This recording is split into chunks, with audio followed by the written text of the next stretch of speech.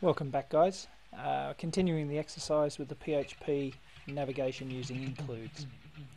Right, what we're going to do now is we're going to bring in some sub-navigation so that when we click on page 2 we get a little bit of a sub-navigation for pages 2A, 2B, 2C, whatever you fancy here, and likewise for page 3 and page 4.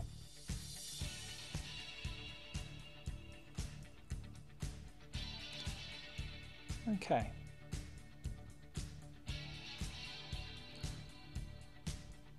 The sub-navigation is going to appear within the sub-menu layer on the index page, and we'll just drop straight over to the sub-navigation include, which is in the includes folder, and we're going to put in some PHP.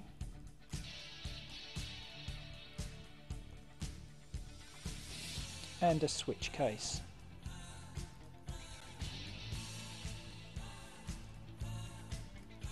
What I want to do here is I want to pick up which page the variable is at, page 2, page 3, page 4, etc.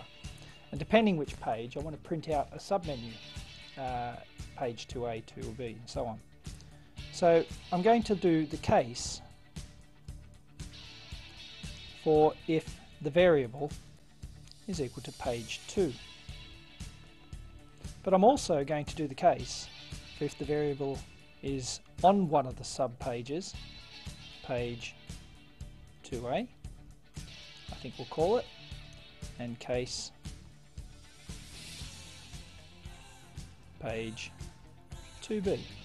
Now this is basically how you do an OR statement in a switch case. It doesn't matter which one of those is true, the code that follows in this next section before the break statement will be executed. So here I'm going to print a navigation or a hyperlink.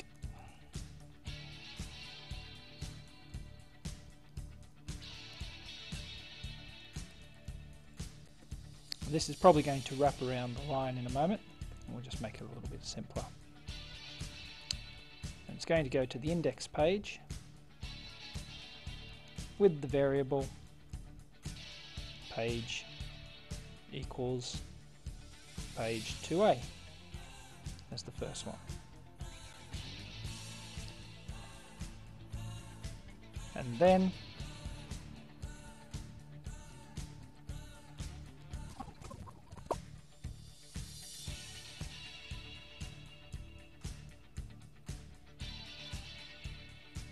so that should say page 2A inside the hyperlink.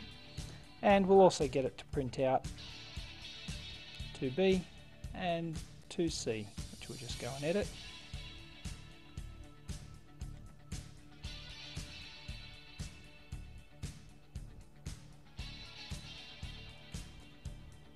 Just update the variables in the query string. And we're probably, or we will need a break statement at the end of each one of those lines, just to separate it from the next line.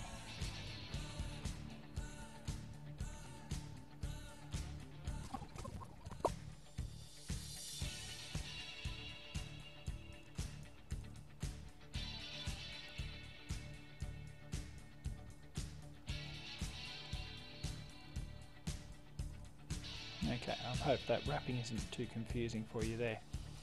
I'll just zoom out on that a little bit so you can see it a little bit clearer.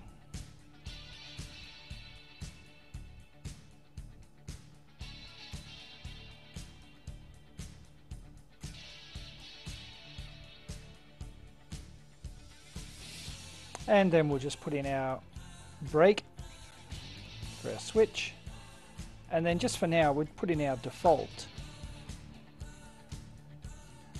which obviously would have been our home page we decided. So whatever we're doing on our home page would appear below that line. If I save that page and just move back over to my index page, and inside my submenu layer I can now include that file. Oops, I must include, put that within PHP tags. Easy mistake to make early on. Include function, and the path will be includes / sub navigation .php. Okay, we save that and move over to our web page and click on page 2, and there we have 2A, 2B and 2C. When I click on those pages, it just tells me it's the home page, because at the moment we've got no switch case in the content layer dealing with the variables page 2A, page 2B and page 2C. So we'll just go over and do that quickly. Moving down into our content section, may as well do this below the page 2 case. I'm just going to add a new case.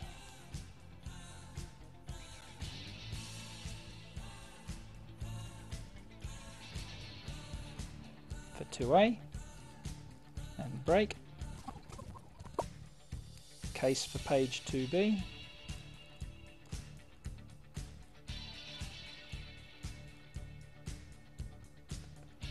Notice no space in those cases because that's the name of the variable I'm passing over. It's the hyperlink name on the page that's got the space in it. And then the case for 2C, or as many other submenus as you choose. Oops, apologies for that.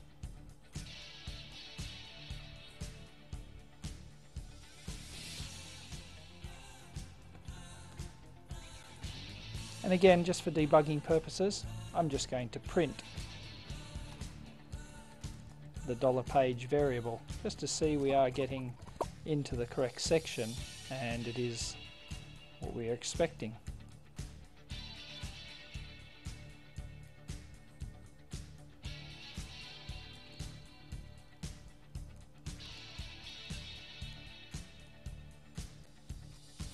So if I save that, move over to our page, refresh the page. Oops, we have an error on line 42. Let me just debug that. You may as well watch me debug that. Line 42, yes, I've missed out my semicolon.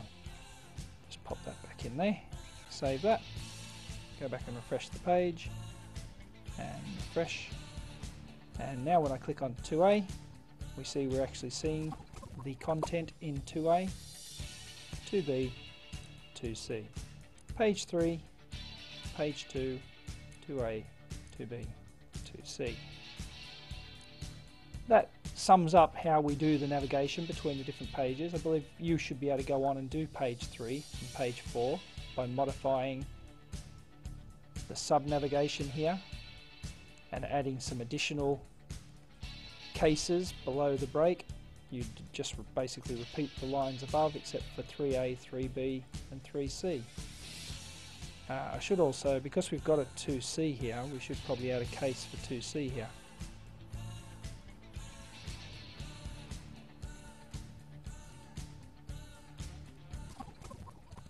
Just add that one in there. Save that.